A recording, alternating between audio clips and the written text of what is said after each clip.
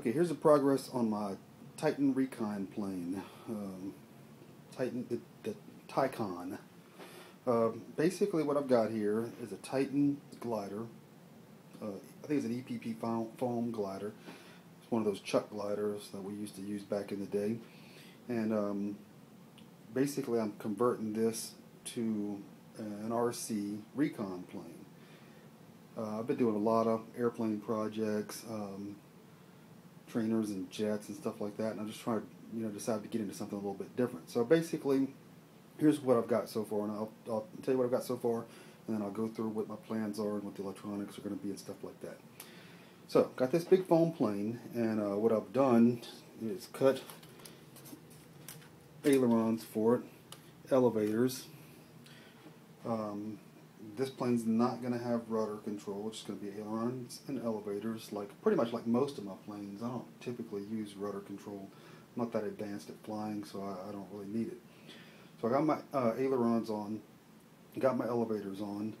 I've reinforced the tail with some bamboo spars underneath. I've reinforced the wings. It's going to be pretty big wing load, I think, on here, so they were pretty flexible, and I reinforced them with some fiberglass spars. Next, what I did was I built, I don't know if you can see that, a little homebrew, looks like a bow, but what it is a hot wire cutter, and I hooked that up to a 12-volt power supply, and I use that to cut foam with. And what I've done is I've cut the nose off of this plane and hollowed out the inside, and basically that's going to give me plenty of room for a battery and electronics and things like that in there. I still have some hot wire running to do from the front to the back. This is going to be a pusher prop. I've already got my motor and a variety of different props. I'm not sure which prop I'm going to use. I'm just going to start off with this one, which is a 9x5 prop, which is probably going to be more than I need, but that's where I'll start from. So I'll get that all. It's going to be a pusher prop. I'm going to build a mount, and the motor's going to be in the back. And my plans are with this plane to be able to do some video with a controllable camera.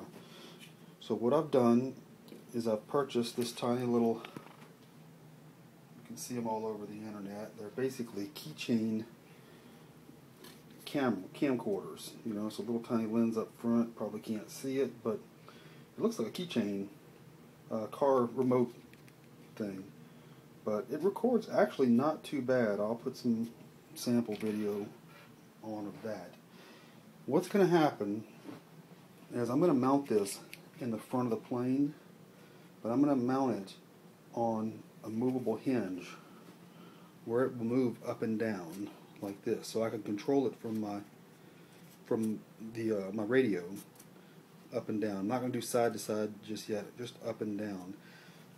What I'm also intending to do, I'm going to hook a servo to it, and I've got a bunch of these little gyros for my helicopters, and what I'm going to do is I'm going to hook a gyro up in the nose and hook it to this camera so I can set it and say I want it to be pointing at this angle down, and it doesn't matter how I fly my plane, the camera's always going to stay pointing at the ground at the same level.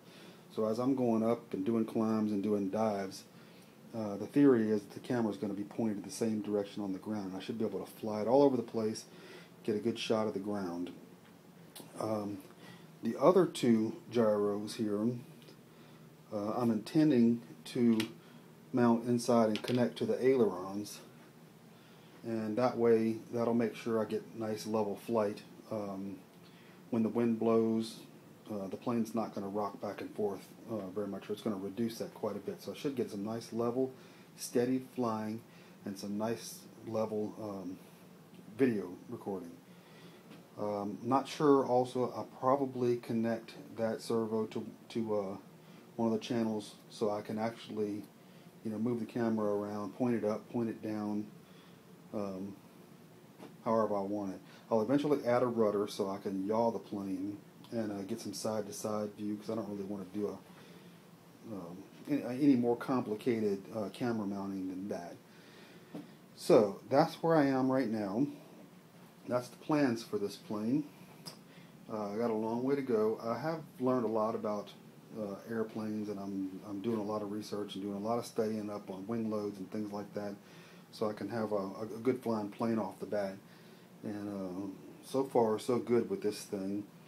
I think the balance is going to be right on. I did some tests earlier this morning with the motor on the back, the battery in the front, and pretty much my center of gravity is going to be right here over the wing, and my battery is like right in the middle of the cavity right there. So I've got plenty of room to move it forwards and backwards to adjust the center of gravity as I add and subtract electronics and do different things with this plane. So that's it for now, and look forward to the maiden flight, which hopefully is going to be here in the next couple of days. Once I get my motor mount done, I'll get the motor mounted, the battery in, the basic electronics, 4 servos just for the control surfaces. I'm not going to put the servo in for the camera just yet.